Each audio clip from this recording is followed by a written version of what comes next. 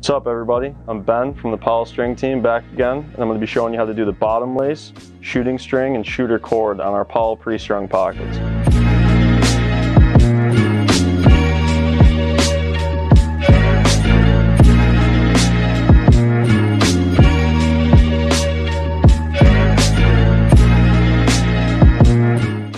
Alright, so now that we have the top string dialed up, sidewall ready to go, we're going to get through the bottom lace.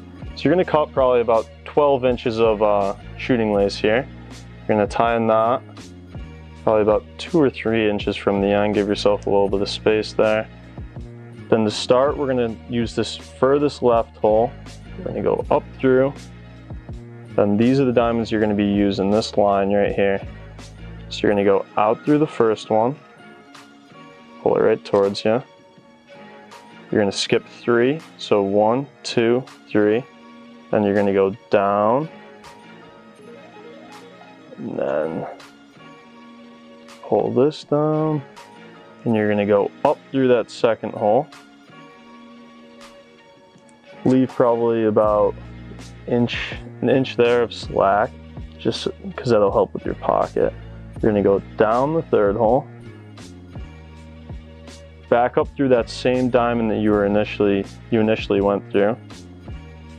Then you're going to skip 3 again. 1, 2, 3. Down through the last one. Down through the furthest right hole. And then you can tie your knot. And that thing's all ready to go. And then if you want your pocket a little bit smaller after this, you're going to want to tighten this up. If you want your pocket a little bit bigger, you can loosen this up a little bit. Alright, so now that you have your bottom lace done up, we're going to move on to the shooting string and the shooter cords. So first we're going to tackle the shooting string here. So you're going to put it in the 5th hole down, which is also the same hole that your anchor knot uses. So you're going to go through the outside here. You're going to take both ends of it. I usually like to even it up. Then the line of diamonds that we're going to be going on is this one. So an easy way to find it is it's in between the one that your anchor knot's hooked to and your Powell knot's hooked to, right in the middle there. Or if you count down from the top, it's 5 rows down.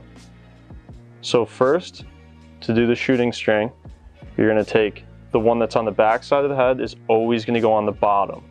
The one on the front side is always going to go on the top. So right there you pull them, and that's what it's going to look like. So again, the one on the back side of the head is always on the bottom. The one on the front side of the head is always on the top. So you're going to pull that tight there, and they're going to look just like that. One more time. Always on the bottom, always on the top.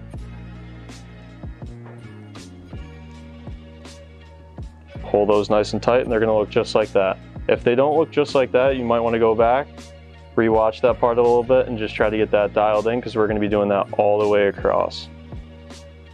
So now I'm going to get through this. This one's always on the bottom, that one's always on the top. It's an easy way to remember it, and it comes out perfect every time. So I'll get through here, and then when you're doing your shooting cord, you're also going to be doing the exact same thing. So once you get this method down, it's pretty easy. And it looks pretty neat and nice there. Right, so you're going to get through the whole row of diamonds, and also when you're doing this you want to make sure you're going to the diamond right next to it every time.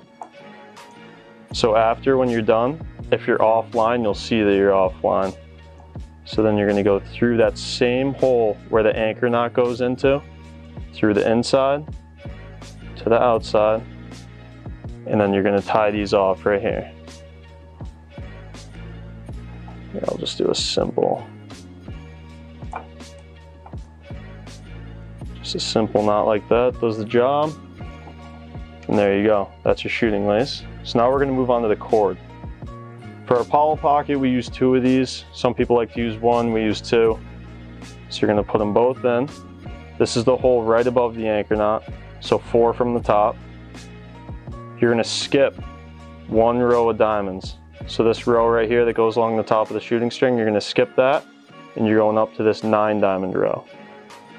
So you're going to take the first cord. Again, I like to even them out before I do this. You're going to go through the first diamond. This is the third from the top. Remember, so it's the same as this. So this string on the back side of the head is always on the bottom.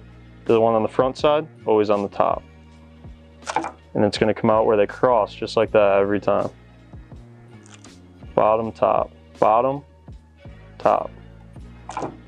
Boom, boom. Just like that. And once you do it a bunch, you're going to get a lot faster at it. It's going to feel a lot more like second nature. You're going to go in through that same hole. So it's the fourth hole down over here. And then usually before I tie that one off, I do the second one. So when you're done with this, you want to make sure everything looks good. Everything's nice and crossed. So here we go. Again, this one bottom, this one top.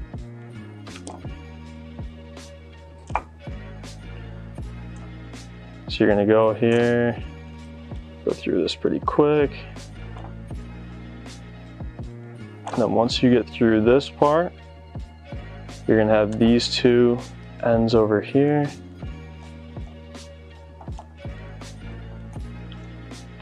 So you just want to make sure you have the same string. And you can just tie a nice simple knot here. A little square knot. Do that one again.